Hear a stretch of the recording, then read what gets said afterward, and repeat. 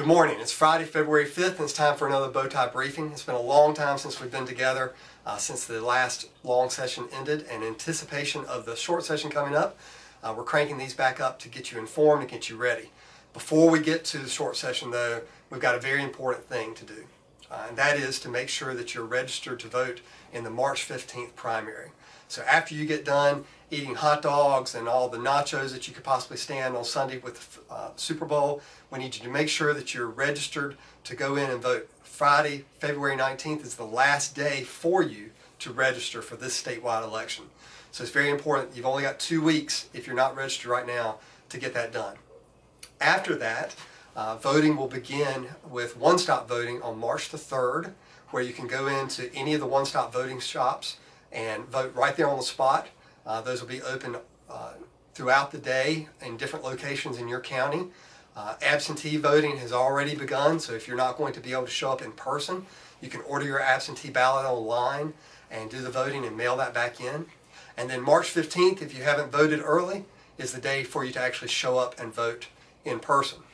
So before then, the greatest thing that you could do after you've made sure that you're registered to vote is check out what your voting is going to be on ahead of time. So to go on the State Board of Elections website, you can actually look yourself up on the voter lookup. There's a tab there that says voter lookup. Put your name in and it pulls up your entire voting history. It pulls up your sample ballots. You can click on them and print them off just like I did. And that way you know ahead of time which races you're getting to vote in.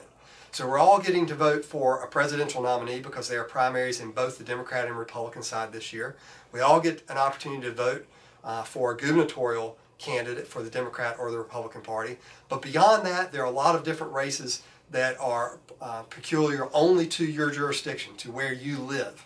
So you need to know ahead of time, do I need to figure out who I need to vote for in this primary for state legislator or county commission? And so it's important that you look those things up ahead of time and know who you're going in to vote for, or what the choices are that you need to make on March 15th. And then after that, we can start having conversations about what to do to get ready for the April 25th session. So a lot of big issues are going to be discussed this year.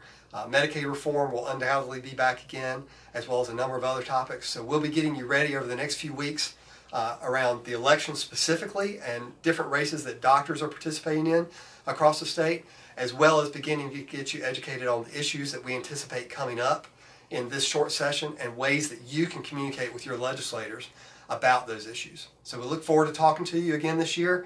We hope these are informative and helpful and look forward to the conversations we continue to have. Have a great day.